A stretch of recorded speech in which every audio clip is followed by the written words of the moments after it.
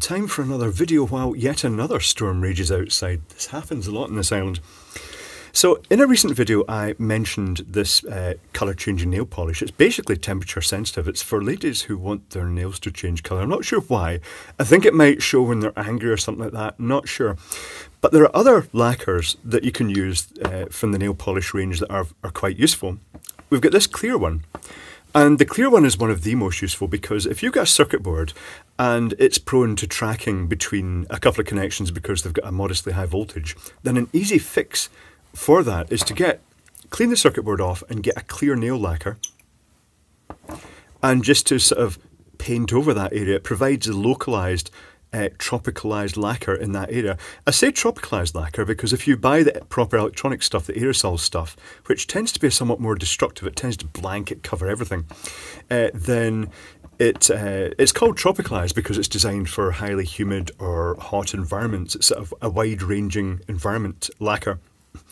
And one of the disadvantages of the aerosol lacquer is that if you've got components like potentiometers, you have to try and cover every crevice up that lacquer could go into. So it makes it convenient. If you just want to get a small dab, then a clear nail lacquer is a good option. But also keep in mind, I just have to cover everything here, that some nail lacquers, I suppose, technically speaking, could be slightly conductive. I don't know. I don't think they're conductive, but I just thought I'd say that anyway. That's my ass covered, so to speak. Next nail varnish is glow in the dark. That is useful. Now, I have to say it's been a bit disappointing, the Poundland glow in the dark varnish. You get it for the Halloween and stuff like that, or in their standard range at other times of the year.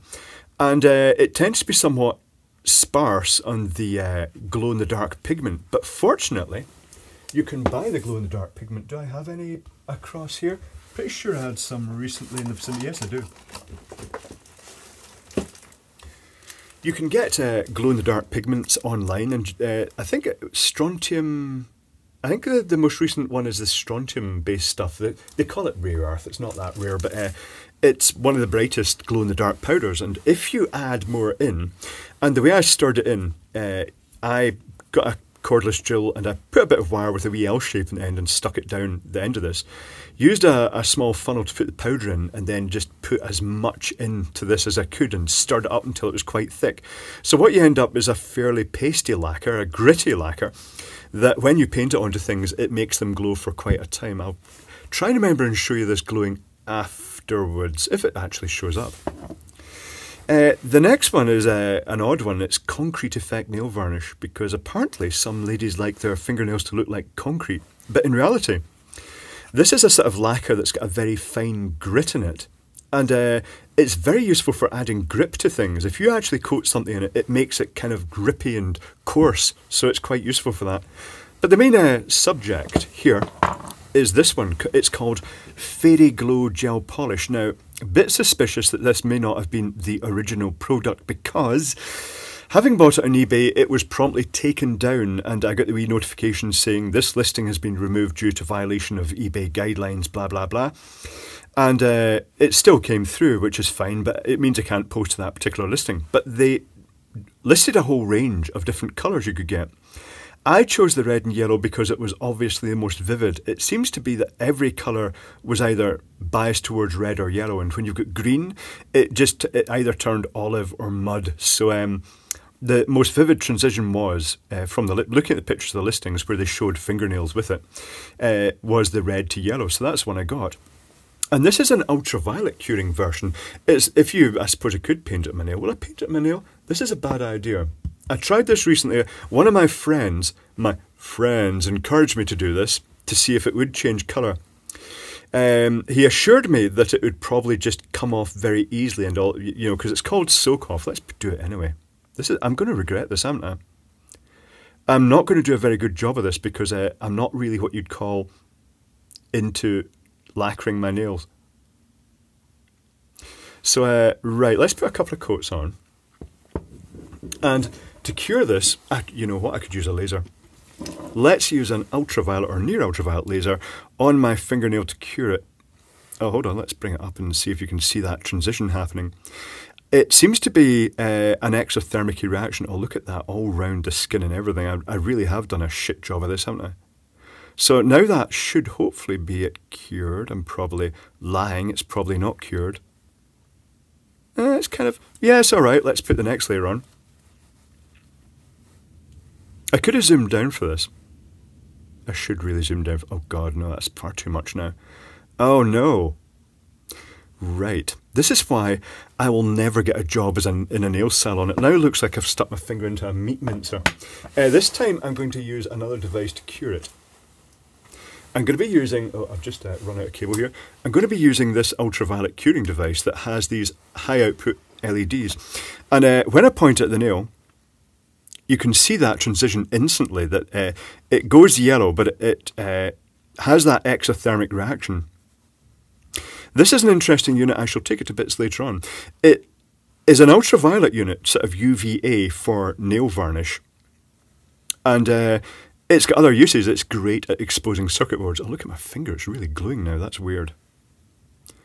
Is that going to be... I put it on far too thick, didn't I? Yes, I did. Not to worry. This is a timer in it, but it's also... the LEDs seem to have multiple chips, and it seems to put out white light deliberately, perhaps to make it look brighter. Not really sure. So that's the fingernail now completely lacquered up. That looks terrible. Okay. Next experiment.